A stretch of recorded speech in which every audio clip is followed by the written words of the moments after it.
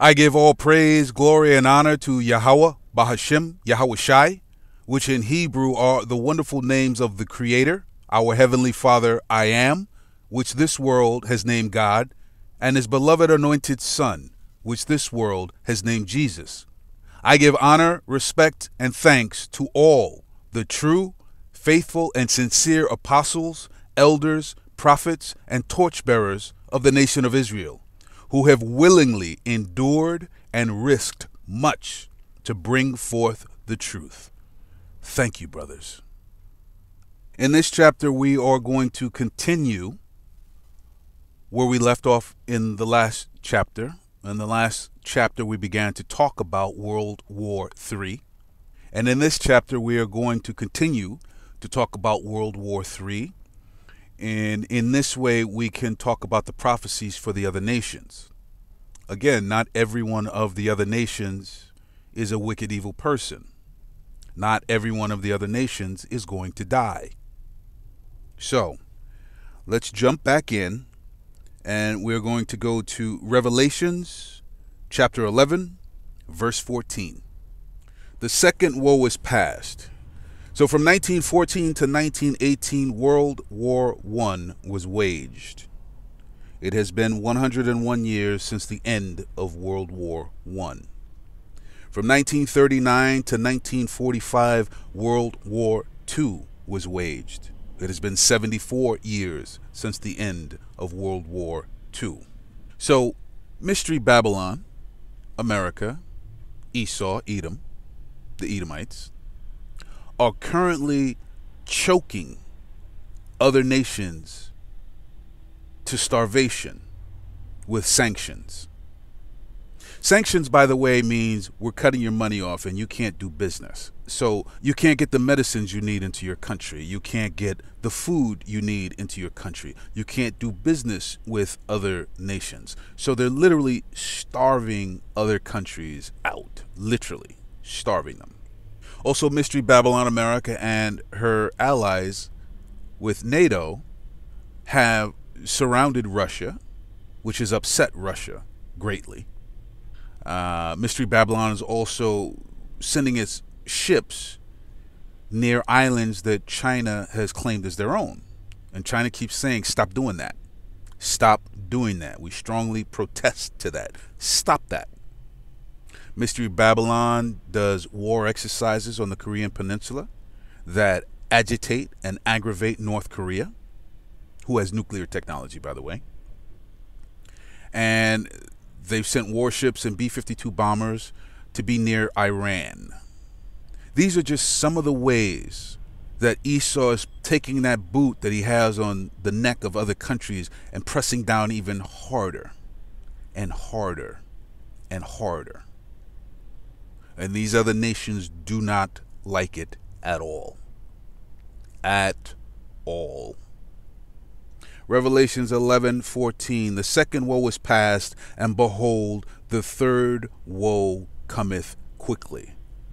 As it is written, this earth is primed right now, and it'll happen quickly. You'll get up in the morning, you'll have your cup of coffee, your cup of tea, you'll head out to go to work, and you'll be at work, and you think, oh, I'm going to go to lunch. And then all of a sudden, you're going to hear something. And you'll think, well, no, it can't be this. This is something like this should take months to happen. No, quickly. One country does one thing by accident, another country does another thing by accident. Next thing you know. Now, what is the purpose of World War III? Let's go to Joel 3, and we'll start at 2. I, meaning Yahweh, will also gather all nations, and will bring them down into the valley of Jehoshaphat, and will plead with them there for my people, and for my heritage Israel, whom they have scattered among the nations, and parted my land. The valley of Jehoshaphat is the valley of decision, and all these other nations are making decisions right now. For themselves, very bad decisions. For themselves, these are very bad decisions. But to bring forth the purpose of Yahweh, yeah, they're making these decisions. They are making these decisions so that they are all gathered together in war. Because it's now time to bring Israel out of their captivity and to pay back the other nations who have done wickedly and who have been confederate against Yahweh's holy, chosen, and peculiar. It's now time for their judgment. This is why World War III is going to occur. It is judgment, and all nations will be involved. Let's jump down to verse 7.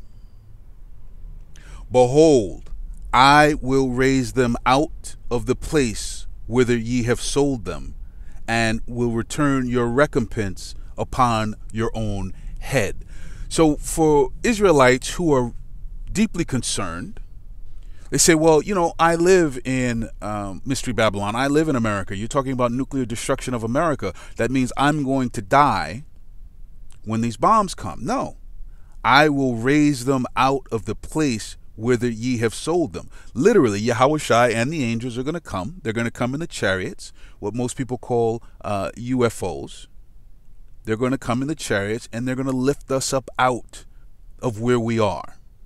Lift us up out of where we are before the bombs drop. If you are the 144,000 of Yahweh's elect, and you are the 1/3, the remnant, the true believers upon Yahushai, upon Yahweh, upon this Bible, you will be brought out of where you are in safety. In safety. The Father has the power to do all things. He wouldn't bring us this far to leave us. As long as we are truly with Him, He is with us. Let's go now to Isaiah 34, and we'll start at 2. For the indignation of Yahweh is upon all nations, and His fury upon all their armies. He hath utterly destroyed them. He hath delivered them to the slaughter. This will happen to the armies of the other nations. Those that live by the sword must die by the sword.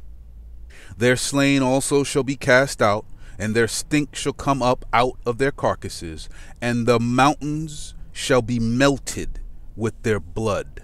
Melted. Thermonuclear warheads.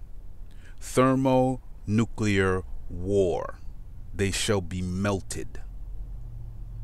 Melted. And all the hosts of heaven shall be dissolved, and the heavens shall be rolled together as a scroll, and all their host shall fall down, as the leaf falleth off from the vine, and as a falling fig from the fig tree. And the heavens shall be rolled together as a scroll. That's that mushroom cloud. That's that mushroom cloud when those thermonuclear warheads go off. World War III is coming because the Father says it's coming. He's purposed it's coming. Let's jump down to 8. For it is the day of Yahweh's vengeance, and the year of recompense for the controversy of Zion. You want to cut us off from being a nation? You want to cut us off from our heritage and our Father? You want to exhort yourself that you are Yahushai and that you are Yahweh, Esau, Edom, the Edomites? Fine. World War III is the day of judgment. World War III is the day of Yahweh's vengeance. His vengeance. And the streams thereof shall be turned into pitch, and the dust thereof into brimstone, and the land therefore shall become burning pitch. Thermonuclear destruction. It shall not be quenched night or day. The smoke thereof shall go up forever. From generation to generation it shall lie waste. None shall pass through it forever and ever. So this is the prophecy for Mystery Babylon, America. It's going to burn forever and ever as a memorial unto the true wickedness. Because, as I've said in a previous chapter, Not every one of the other nations is a wicked, evil person. They've just followed the ways of their wicked, evil leaders. They followed their ways. And the head nation, Mystery Babylon, the last great kingdom led by Esau, Edom, the Edomites, has taught the other nations of the earth to err grievously. Grievously. All their ways, all Mystery Babylon's ways, they've worked hard to spread them on the earth. They said, you want to do business with us? Follow our customs. Follow all of our filthy customs. That's why Mystery Babylon has to burn forever as a memorial. We're going to jump down to verse 16. Seek ye out of the book of Yahweh and read. No one of these shall fail. None shall want her mate. For my mouth it hath commanded, and his spirit it hath gathered them. This book is telling you what's going to happen. Don't question it. Don't question the book. Don't question Yahweh. If you truly want to understand, read the book. Get understanding. Get wisdom. Yahweh is a man of war. Let's go to Isaiah 64:2. As when the melting fire burneth, the fire causeth the waters to boil, to make thy name known to thy adversaries, that the nations may tremble at thy presence. Thermonuclear warfare. Waters boiling. Melting fire burning. And the other nations will know that he has done this to bring his holy, chosen, peculiar people home. That his judgment is terrible. This is to show the earth what happens when you go against Yahweh, when you go against his son, Yahushai, and when you go against his chosen, Israel. That the nations may tremble at thy presence. We'll go now to Jeremiah 10:10. But Yahweh is the true power. He is the living power and an everlasting king. At his wrath, the earth shall tremble. Those nukes. And you have to understand this. So Nagasaki and Hiroshima were the beginnings of these nukes. What they've done since they've dropped those bombs, they've made them more potent, more powerful, more deadly. When they start dropping, nothing can be done. You have to understand that nothing can be done. Their destruction is going to be utter, horrible, horrendous, and terrible. And the nations shall not be able to abide his indignation. They can't fight it off. They can't save themselves from it. There's no place to hide. There's nowhere to go. You can't buy your way out. For those who shall be judged, this judgment with nukes, it's wow. Wow. It's going to be. And for my brothers and sisters of Israel who want to stay in this world, following these customs, following their doctrines and their policies, you're going to feel that fire. You're going to feel it. You're going to feel it. This is why Yahushai came, to give you grace, Israel, that you may be forgiven of your sins. Isaiah 52:10. Yahweh hath made bare his holy arm in the eyes of all the nations, and all the ends of the earth shall see the salvation of our power. His holy arm is Yahushai, our King of Kings, and he's coming with the angels, the heavenly host, and everyone on earth is going to see it. And he is going to judge this earth in righteousness. So, It shall happen as Yahweh has purposed it. It shall. And no one can withstand it. No one. No one can escape from it. No one can defend against it. If Yahweh has said that fire is going to be upon you, it's going to be upon you.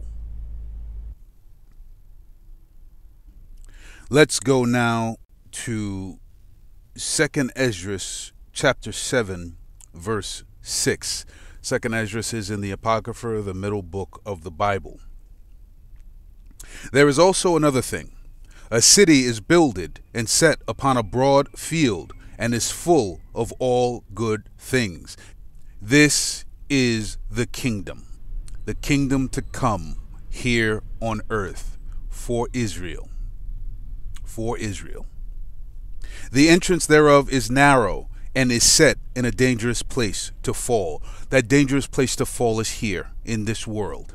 In this world. This world's customs and policies and doctrines. Its blasphemies and its lies. This is a dangerous place to fall. Like as if there were fire on the right hand, that is the second death. Thermonuclear war. And on the left, a deep water. That was the flood. That was the first death. That was the flood. Let's jump down to verse 9. If this city now were given unto a man for an inheritance, if he never shall pass the danger set before it, how shall he receive this inheritance? You've got to earn your way home. You must, as Israel, earn your way home. You must earn your way home through repentance and faith and practicing the righteous acts and remembering who you are and turning back towards our Heavenly Father, Yahweh. And I said, It is so, Lord.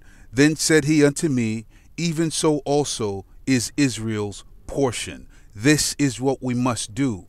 We must walk that straight and narrow path between the first death and the second death to get into the kingdom, by doing the work set for us by our Father.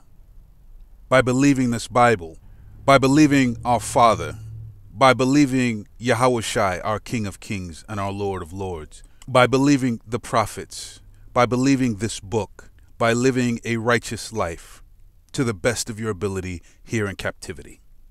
Verse 11, because for their sakes I made the world, and when Adam transgressed my statutes, then was decreed that now is done. This is another reason why they say the Apocrypha is not an approved book, because it tells you right here. And I said, It is so, Lord. Then said he unto me, Even so also is Israel's portion. So Israel must do this, because for their sakes, whose sakes? Israel's sakes, I made the world. Meditate on that scripture for a while. Here's the last scripture we're going to go to in this chapter. We're now going to go to 2 Peter chapter 3 verse 10.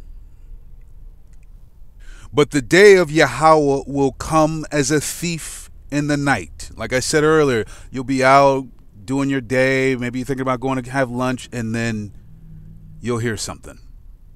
In the which the heavens shall pass away with a great noise, nukes dropping, exploding, blowing up, and the elements shall melt with fervent heat. Thermonuclear fire. Precept upon precept, line upon line, here a little, there a little. And the elements shall melt with fervent heat, the earth also and the works that are therein shall be burned up. This is serious business, Israel.